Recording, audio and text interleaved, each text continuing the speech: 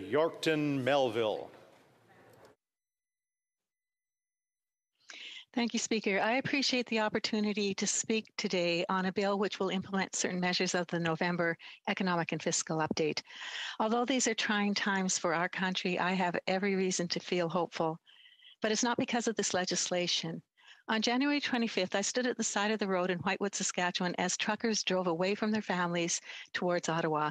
By now, every member of Parliament, and I'm sure almost every Canadian, has seen and heard what these peaceful protesters are asking for. They're in our capital because a whole 2 years into the pandemic, the Prime Minister has decided to put our supply chain at further risk with a punitive vaccine mandate for cross-border truckers. These are the same truckers that have been going above and beyond to keep our grocery and retail store shelves stocked over the past 2 years with no issue.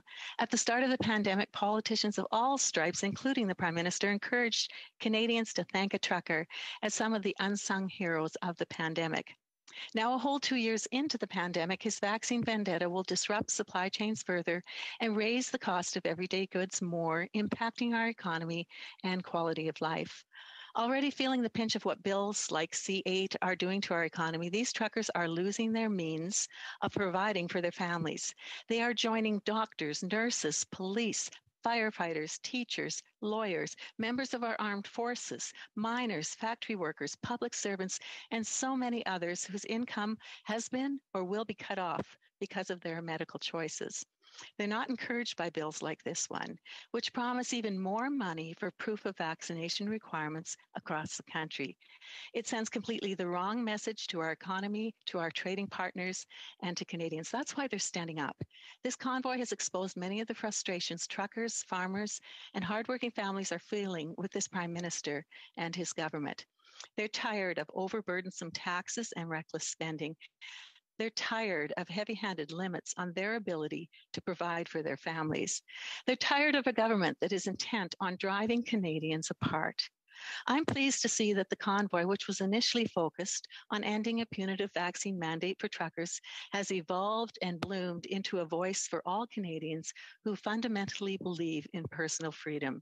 To see people standing up for their rights and freedoms makes me so proud to be Canadian. Point of order. I have a point of order from the member for Timmins Bay James. Well, I understand that MPs have the right to say whatever they want, including misinformation about our medical community and vaccines, but that is not germane to this issue. We have to debate the... I accept the intervention. I'll ask the member to continue, just to take in consideration what we've heard. The member for Yorkton Melville.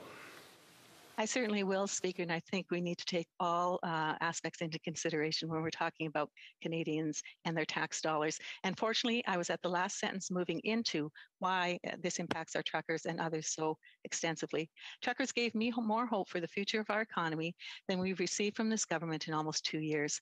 So why should truckers and all Canadians be fearful of our economic outlook? Look no further than the likes of this bill. The economic and fiscal update increases new government spending by $71.2 billion. Since the start of the pandemic, Liberals have doled out $176 billion in new spending that is unrelated to our COVID response. That's according to the Parliamentary Budget Officer, who says, and I quote, "It appears to me that the rationale for the additional spending initially set aside as stimulus no longer exists. The PBO, Canadians as a whole, and I would even wager the Finance Minister's own staff know that never-ending and extreme deficits contribute greatly to inflation. We started off the year on the wrong foot, to be sure.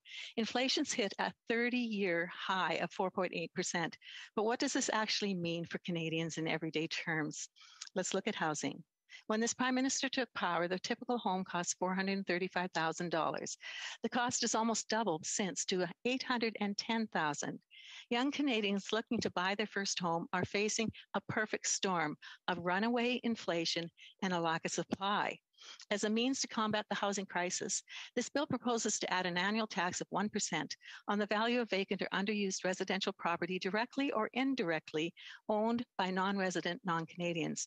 I argue this is completely insufficient. In our 2021 platform, we proposed a ban on foreign investors not living in or moving to Canada for buying homes for a 2-year period, after which it would be reviewed. Conservatives would have also encouraged foreign investment in purpose-built rental housing that's affordable to Canadians. Even if you aren't able to buy a home in today's market, every Canadian is also feeling the pinch at their local grocery store. Chicken is up 6.2%, beef 11.9%, bacon 19.1%, bread 5%, cooking oil 41.5%, white sugar 21.6%, just over the course of 1 year. 60% of Canadians are finding it difficult to feed their families. That figure has increased 36% from when the same question was asked in 2019. These prices affect every normal Canadian, maybe not the Prime Minister. So I just want to say to him, I want to put the concerns of some average Canadians on the record. Lindsay tells me her grocery bill for a family of 4 was once $200 a week and is now $400. She thought she was overbuying, but confirmed that it was the same items and the same quantities. Robin, a tattoo artist, says the nitrile gloves he buys were $9 per box 2 years ago and are now $27. Carol reports the price of groceries, clothes, medicine, gas, everything one needs has shot up. Susan believes absolutely everything has increased in price. The gas tax on her power and energy bills is $100 before she even begins to pay for the usage. Dennis has found that groceries and especially eggs and produce have gone up, but also sees increases across the board, including, of course, a rise in lumber and fuel. Noel sees everything has gone up and notes utilities are through the roof. Speaker, inflation creates a dangerous spiral. Increased costs borne by the service industry, utility providers, and large corporations are passed along to the consumer. Just as the carbon tax is a tax on everything, the inflation tax punishes hardworking Canadians the most. It's important to remember that added pressure like the carbon tax and inflation occurred directly due to the poor choices of this Liberal government. This government chose to introduce a carbon tax at $20 a ton and said that we were misleading Canadians when we predicted they would raise it to $50. Now we know they plan to raise it to $170 a ton.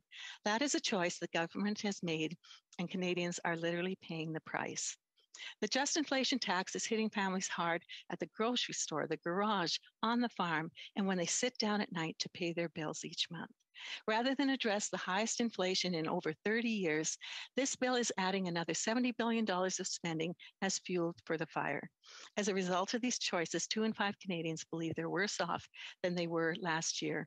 Adding to their fears, the Liberals have not provided a plan for our way out of this pandemic and to get public spending under control. In yesterday's Calgary Herald, Chris Nelson warns that endless deficits and a weakening dollar will drive up the cost of imports, making inflation even worse. He says a rock and a hard place doesn't even come close to describing the spot Canada is in. And he suggests a surefire way to prevent this would be to invest in our innovative, productive, and export-driven oil and gas sector. It provides $68 billion of a bump in our exports each year. Even though the Environment Minister is determined to eliminate it outright in 18 months. It's a perfect example of why these Liberals are doing far more harm than good when it comes to our economy, job growth, and the impact on the environment around the world. Canada should be playing a leading role, and we're not. Rather than passing this bill and aimlessly spending more, what are some common sense solutions to get our economy moving again? My mind is immediately drawn back to the truckers and how we can keep them all moving safely. This government should respond quicker than it has to the need for rapid tests as a means of better controlling the spread of COVID at the federal level, their responsibility. Instead, they want to further restrict mobility rights. The Liberals have limited Canadians' ability to fly or take a train without proof of vaccination. They argue that these measures are motivated by scientific recommendations to control the spread of the virus, but they're contradicting what medical officials of health have stated, that those fully vaccinated are also carriers and spreaders of the virus. I believe the more appropriate measure would be to require all passengers to provide a negative rapid test prior to travel, respecting the mobility rights of all Canadians. Speaker, let's safely but permanently restore in Canada a spirit of hard work, free will, and unbridled innovation. Let's defeat this bill, which only serves as a discouraging reminder of ending unending economic malaise, and heavy-handed control. Let's provide all Canadians with the ability to work and contribute to our post-pandemic recovery, no matter their medical status. Commentaire, questions and comments. The Honourable Member for Winnipeg North. Mr. Speaker, once again today on the debate on C8, we see the Conservative Party taking that very hard right turn. I'm surprised and quite disappointed that the Conservatives seem to want to defeat a very important piece of legislation.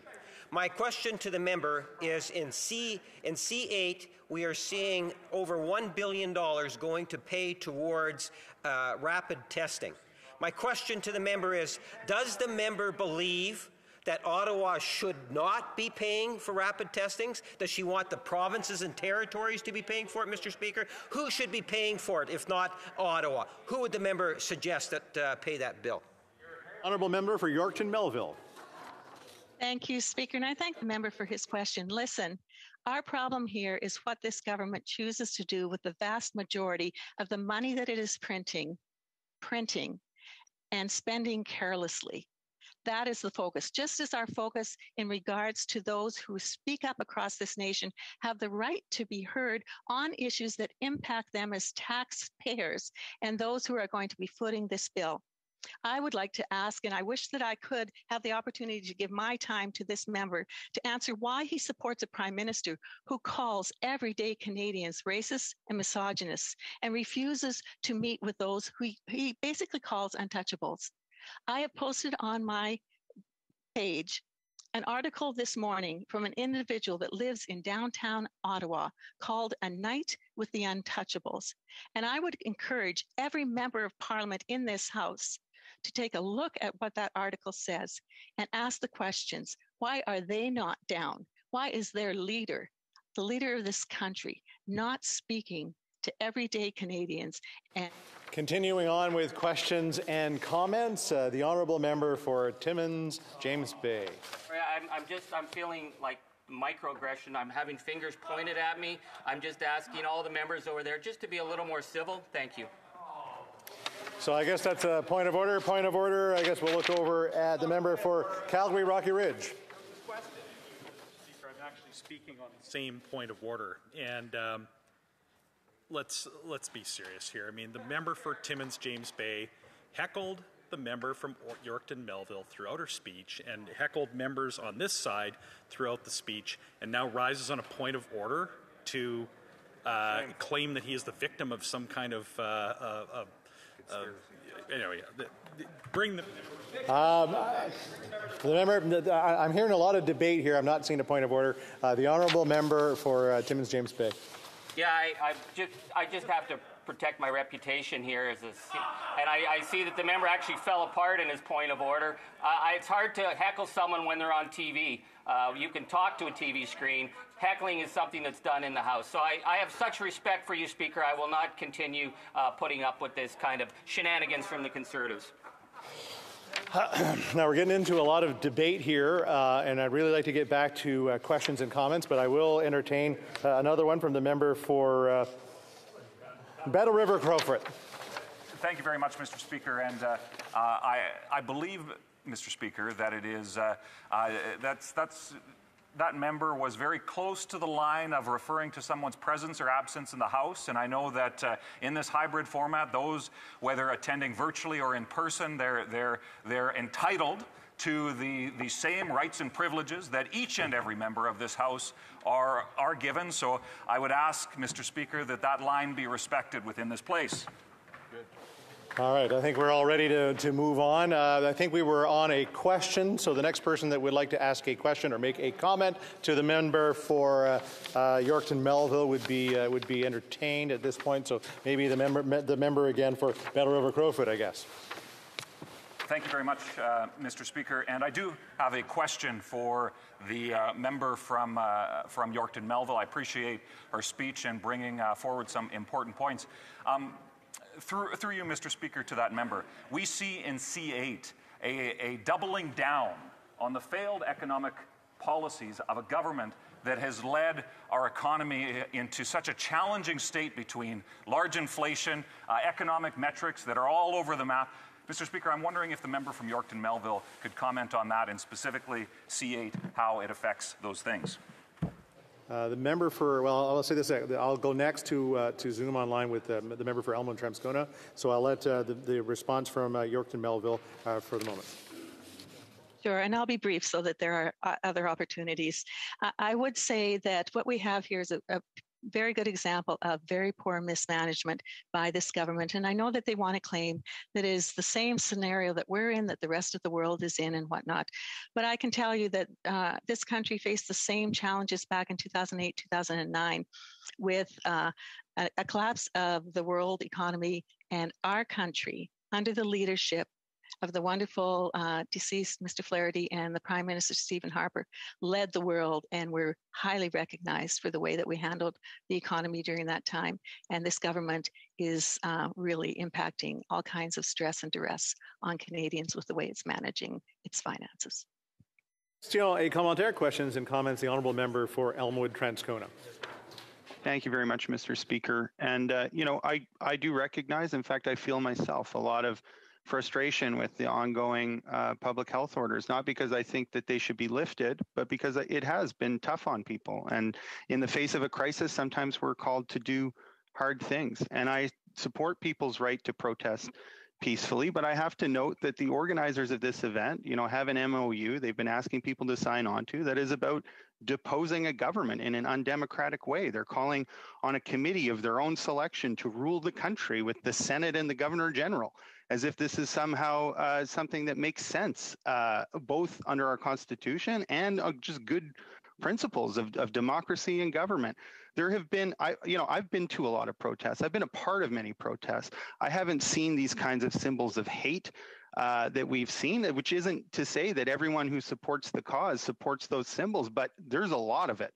And there's a lot of people that have been accosted and harassed in the streets. Those are things that I absolutely don't support and that I don't see the leaders of this protest denouncing in any way. I've been part of protests where the leaders have told people to go home because of the activities that they're engaging in that are detracting. Order. We'll move on. We'll ask the question to answer the quick question here, Yorkton Melville. Sure. You know what? I totally hear what you're saying. The thing that I think challenges that whole line of thought could be answered very easily if you would take the time, and I appreciate this member a great deal, to go and read the article A Night with the Untouchables and hear what is not being reported versus what is being reported in our news and from various sources. That gives a totally different perspective on this. I agree with him that this needs to be dealt with, but I want every member of Parliament in this House to have a true sense of who these people are. And I would encourage you to do two things. Read the article A Night with the Untouchables by someone who just lives downtown. And please go talk to some truckers.